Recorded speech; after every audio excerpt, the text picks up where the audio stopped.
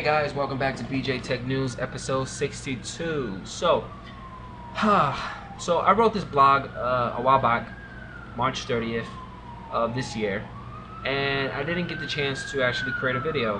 I still have my MDT 2012 virtual machine up and running because I'm still doing some testing, as well as I get a lot of emails from people asking questions, so I have to do some testing with my environment so I can answer the stuff correctly.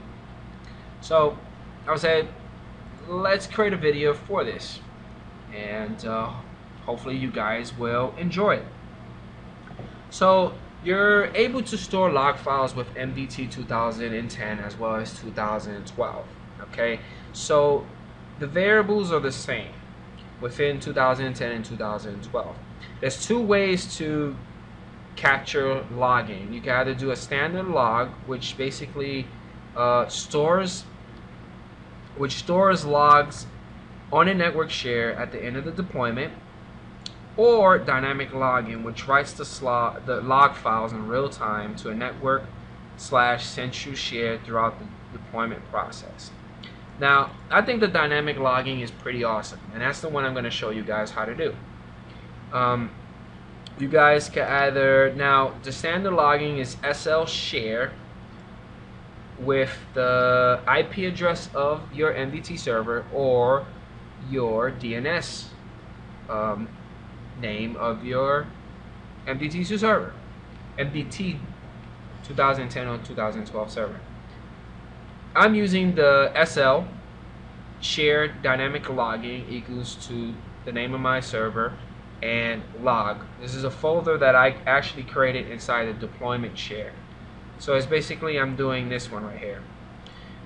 In my blog, I really don't recommend it because, again, there's a lot of traffic happening to your MDT server already, so why would you add more traffic? But for this demonstration, I'm going to do it there. Before I even start showing you guys, I also want to show or share this link. I'm going to put this link at the bottom of the description, as well as the link for my blog. But this link is pretty cool. It's SCCM 2007 toolkit. One of the tools that I like to use a lot is the Trace32, which allows you to check out the logs in a cool little format way. I'm going to actually show you guys how to do that. Okay, so let's go into my MDT server. I actually went to the root of my MDT server, went to properties, and went to rules, and I added the SL share dynamic logging. Assign it to the name of my server, deployment share $log folder. This log location right here is a folder that I actually created inside my deployment share.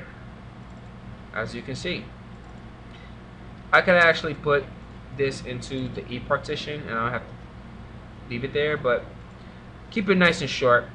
Once you add this, make sure you update your deployment and you're ready to go. So I created this dummy little test right here. I'm going to power it up so we can boot into our MDT server. Pixie boot. There we go. Pick the deployments that we want.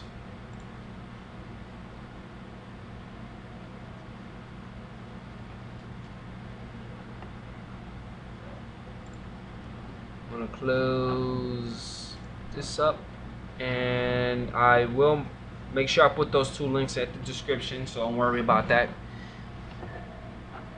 I'm going to close this up. This is still loading.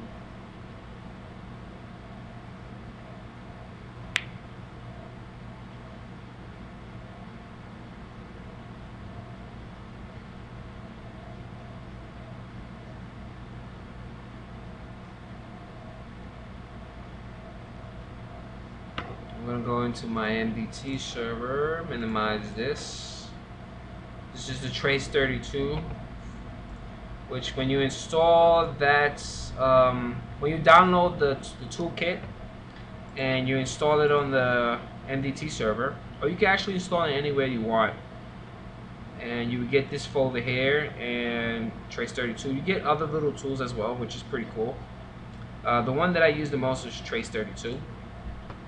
So let's open up that location, and because pretty soon you're going to see a file pop up.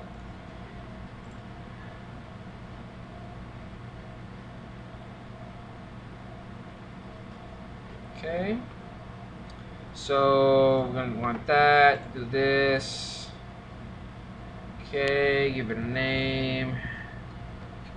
Hit next, next, next. Eastern time. Next. Why not? Next. Don't want to capture. Hit begin. Now, as soon as you do that, there you go. That's the file. Now, if you double click on it, because I have Trace32 to be the default of all my log files, it would be that. Now, see, it's doing the disk part, and if you look over here, it's doing the disk partition. It's live, so you basically see everything that's happening. The one thing I like about this is because you can actually start a machine on the floor. Let's say you have to reimage a machine on the floor, rather than waiting there until it errors out, or it errors out and you don't know what's going on. You can actually go back to your workstation on the top floor and the bottom of the basement, wherever they got you.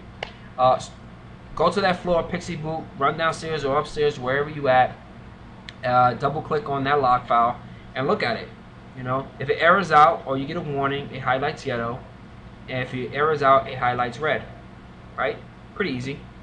And then it gives you a brief explanation of what's going on, or where did it error out. Like right now, it's deploying, and I won't do the whole deployment with you guys, but that's about it.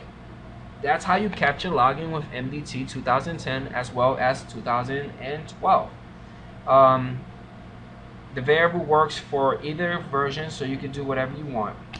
That's about it, guys. Please leave a comment below. Let me know what you guys think about it, as well as see that little button right there, subscribe to my channel and support.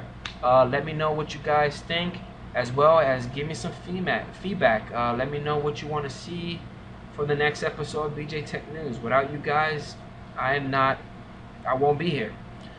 So guys, thank you so much for viewing my video, and I'll see you guys next time. Thank you. Subscribe. Thank you.